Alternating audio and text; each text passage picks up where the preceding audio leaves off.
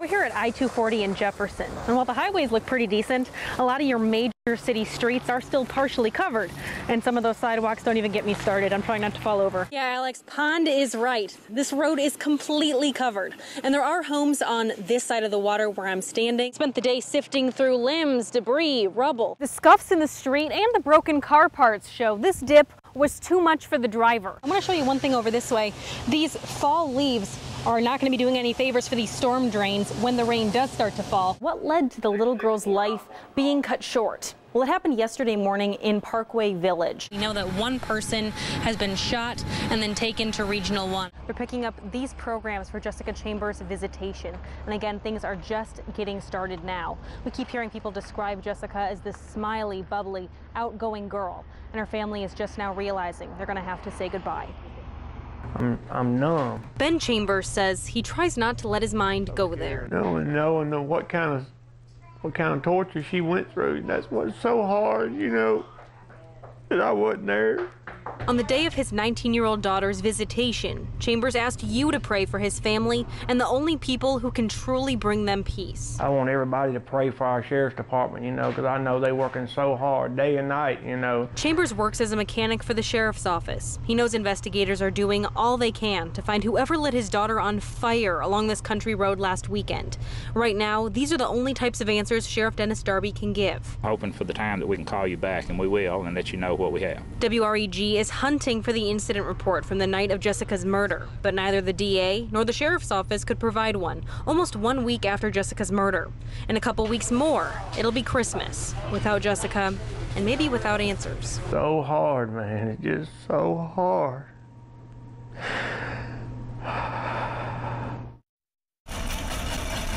This was it. The wind we've been waiting for to break the heat is carrying flames some 60,000 acres, swallowing homes and neighborhoods in its path. It's just a bad thing. Mother Nature just won't give us a break. Tammy Shaler can only stand and watch her neighbor's home dissolve into nothing. It's gone up, if anything, you know, and you just pray for everybody and hope that everybody's all right. That's all you can do. With running sprinklers to dampen her grass as best she can, hoping that if and when the fire nears, her house has a fighting chance.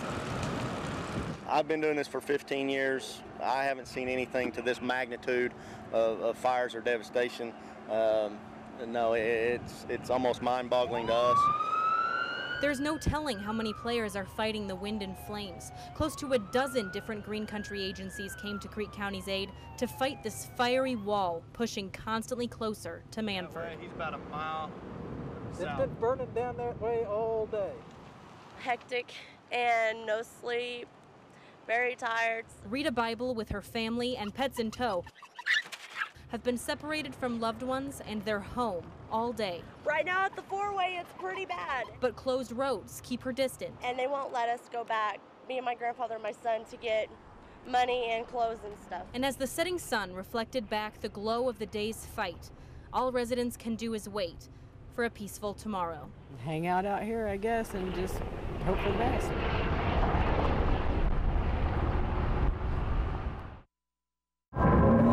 Right there. You probably just missed it. What's your name, boss?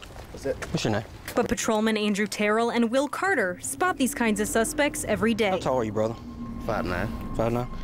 Come over and walk over here with me for a minute. By recognizing a mugshot, you know why we're here? These Shelby County deputies are about to cuff another man wanted for domestic violence. Sure? Yep. At any given time, there are more than 1,000 warrants on the books that specifically say DV. It's up to these two deputies to hand-deliver them all, then hand-deliver the suspects to jail. There have been several individuals I've arrested numerous times. The fugitive squad set aside 2 people to do nothing but serve DV and assault warrants in 2011 because there are so many. The sheriff's office let only WREG tag along to see how it works and how it doesn't. Some days we have bad days, you know, we won't get anybody. White girl live there. Because serving DV warrants comes with its own set of challenges. Many alleged abusers move every couple months. Many of them know Terrell and Carter are coming, so they aren't home. And he also has cruelty to animals. Our first suspect of the day reportedly hurt his girlfriend and kicked her cat so hard he killed it. You don't think anybody's home? Ain't seen nobody, bro. Terrell usually begins at the front door. Carter walks around back in case anyone tries to escape. Till a car's missing. They're always looking for clues. In this case, there are oil spots from a car in the driveway. The suspect wasn't home. Just move on to the next one. More of the same at the next 2 stops. I don't think anybody's here. Finally, somebody's home. So who's Jonathan? Is that your brother? Yeah. Okay. But not the suspect. We ran into his mother outside. I never know he did nothing like that. It's the first time she heard her son might be an abuser. Terrell says more often than not, loved ones are the biggest holdup in investigations. Many domestic violence victims get back together with their abusers. Either they've made up in sheriff's department, the victim, who all stays here, or they'll cover for one another. So they, where do they stay at? There's not a lot of cooperation with the police. That might be the case here at stop number 7. You got anything on you? Terrell recognizes suspect Lonnie Whitfield, Put your hands behind your back. who at first lies about who he is, but within minutes comes clean. Anybody that knows me knows that I'm not a violent person, and she knows that, and she's willing to testify against this. Whitfield explains he got in a tussle with his girlfriend over her car keys. He broke her nail, and she called police. They haven't had the time or money to drop the charge yet. I just made a mistake, and I have to deal with it. And Terrell and Carter will do more of the same tomorrow. By then, they'll have at least 15 new DV suspects to track down. 430, 455 has custody of our prisoner, who show us in service. In Shelby County, Caitlin Alexander, WREG News Channel 3.